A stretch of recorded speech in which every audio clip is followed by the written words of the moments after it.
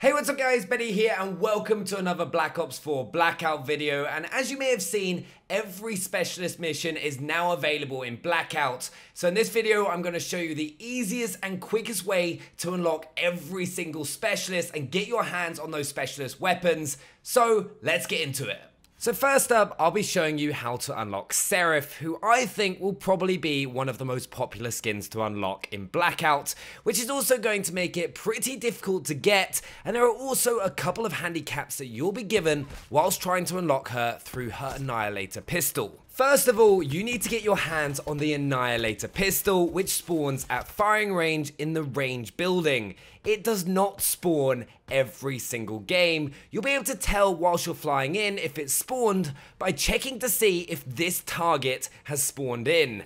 So you can make a last second decision whether you land next to the range or somewhere else in the area, such as Blue American, as the range tends to be quite a hot drop. If the weapon has spawned in, this box with the Annihilator in it will be on the table. To open the box and get the Annihilator, you'll need to shoot the target with a pistol and the box will open, allowing you to pick up the Annihilator. The Annihilator will give you the mission you need to complete to unlock the Seraph skin.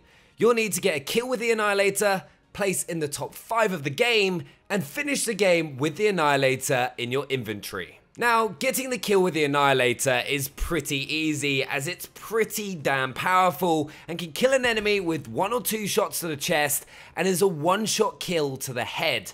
But be wary that you only have 6 bullets, so you may want to use a 9-bang or concussion grenade to help guarantee the kill.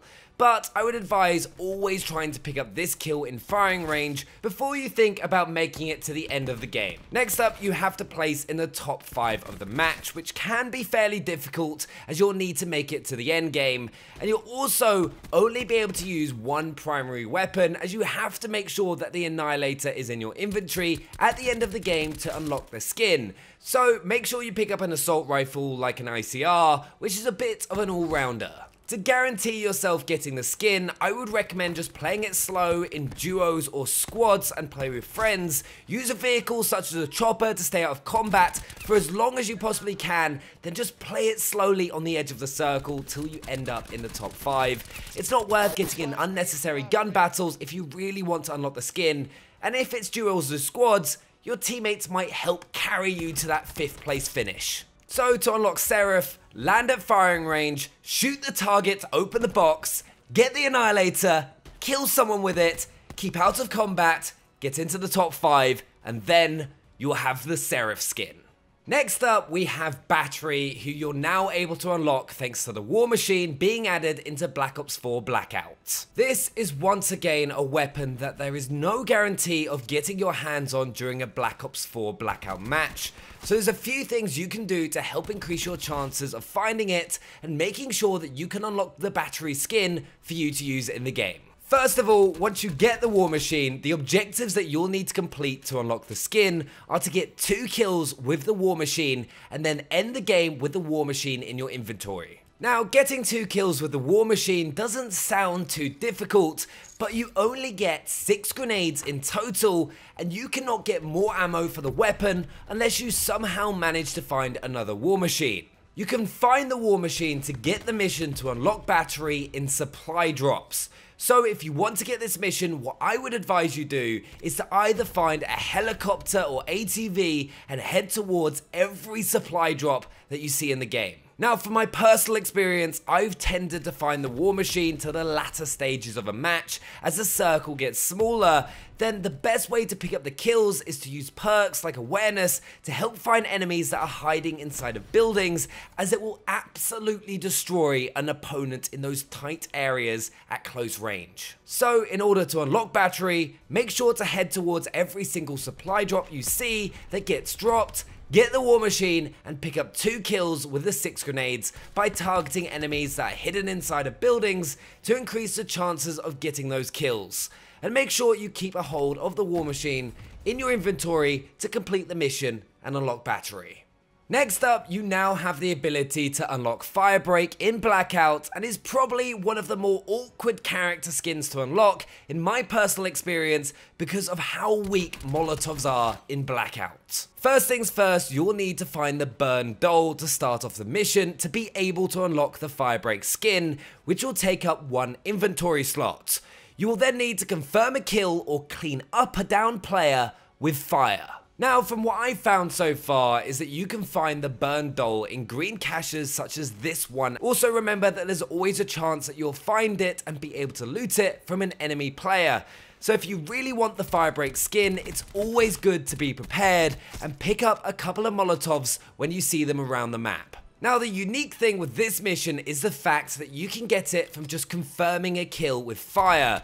So the easiest way to complete this mission is playing either duos or squads, and if you or your teammate manage to down an enemy, throw the Molotov on the downed enemy to complete the mission and confirm that kill with fire, as it can be pretty difficult to pick up a kill purely from a Molotov compared to a cluster grenade, for example. Also, you will need to keep the Burn Doll in your inventory, so don't drop it after confirming a kill with a Molotov. So to unlock Firebreak, find the Burn Doll from a green cache or an enemy body, collect Molotovs, pick up a kill, ideally on a down player in duos or squads, and then you unlock Firebreak in Blackout. Next up, we have hands down the hardest skin to currently unlock in Black Ops 4 Blackout, which is Prophet.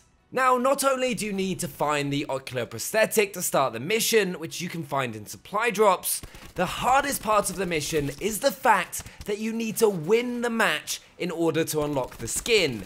You also need to have 3 perks active at the point that you win the game, with the ocular prosthetic still in your inventory. Don't do what I did at first and forget to have the perks active. It will break your heart. Also, look for long-lasting perks like Consumer and Squad Link, so there's no chance of them disappearing.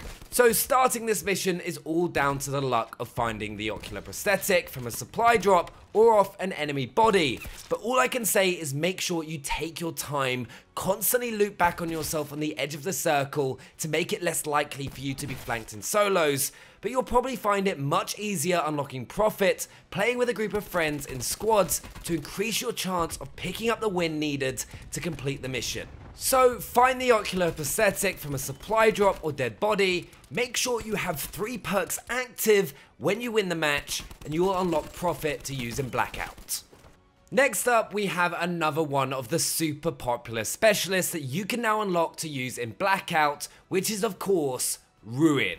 What you'll need to do in order to unlock him is to get your hands on the punching mitts, which can spawn in 3 different locations. The punching mitts will either spawn at construction site at the top of the big crane that holds the crate next to the helipad, or on the roof of Asylum, or at the top of Lighthouse. Once you've got the mitts, what you'll need to do is kill an enemy at close range, so you'll want to find a weapon such as a shotgun to have the best chance of success. Also, collect 9 bang grenades to help you get up close. This tends to be a lot easier to do in squads as your teammates can cover you. But once you've got the kill at close range, which can also be a melee kill, all you'll need to do is finish the match with the punching mitts in your inventory, and you'll unlock the Ruin skin to use in Blackout. Also, from my personal experience, I would recommend landing on the rooftop at Asylum to get the mitts, as it's what I found easiest. So land at either the construction site crane, the Asylum rooftop, or the top of Lighthouse, pick up the mitts, get a kill at close range, and then you'll unlock Ruin. Next up, we have Nomad as another new specialist skin that you can now unlock while playing Black Ops 4 Blackout, and can be a little tricky to earn as it relies on the enemies that you kill playing as specialist character skins. But there are a few things you can do to increase your chance of completing the mission. First of all, you need to find Junu's tags, which you can find in supply caches in the game, such as the one you can find quite easily at Fracking Tower. You then need to kill 3 players that are using specialist character skins whilst having the tags in your inventory. Now, thankfully, there are no other objectives to this mission, so as soon as you've got the kills and keep the tags in your inventory, you'll unlock Nomad. Now, this is a mission that'll be easier to complete as time goes on, as players will unlock more specialist skins and start using them in game. So to increase your chance of unlocking Nomad, you'll want to head towards locations such as Fracking Tower and Cargo Docks, where you'll be able to find supply caches on a more regular basis. So to unlock Nomad, find the tags from a supply cache, and then pick up 3 specialist character skin kills, and you'll get the skin. Next up, we have probably the easiest specialist for you to unlock, Ajax. The mission is pretty simple. All you have to do is have 3 pieces of broken armor plating in your inventory at the end of the game.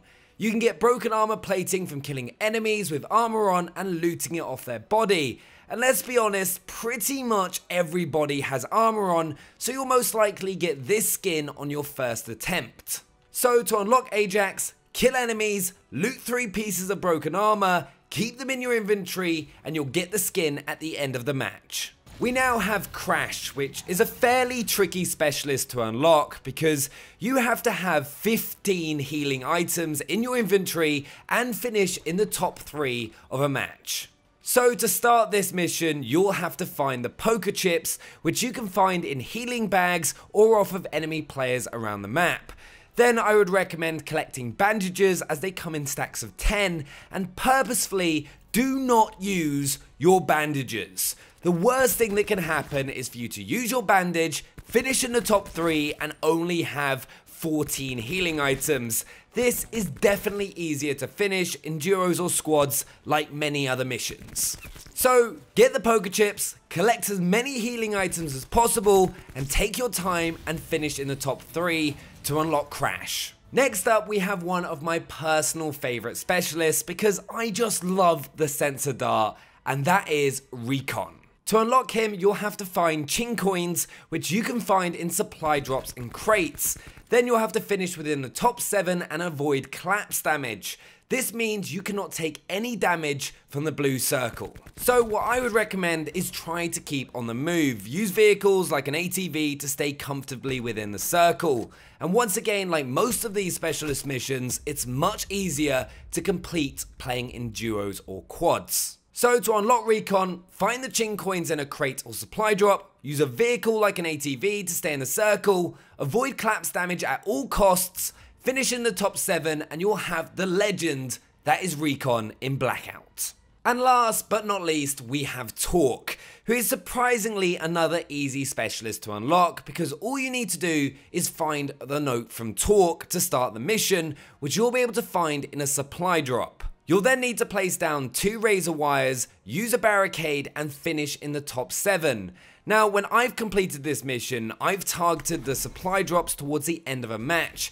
And if you find a note from Torque, the supply drop will also have 2 razor wires and a barricade, so place them down instantly and then just play it slow and avoid gunfights to make sure you get into the top 7. And there you have it, you'll unlock Torque, so go for the supply drop at the end of the game, get Torque's note, place the razor wires and barricade, and take your time and you'll have the Torque skin in Blackout. So there we have it, guys. That is how you get every single specialist in Black Ops 4 Blackout. Let me know down in the comments which ones you're going to be going for. And if you've got any tips yourself, do make sure to share them. Smash that thumbs up button and subscribe for more Black Ops 4 Blackout content. And I'll see you next time. Bye.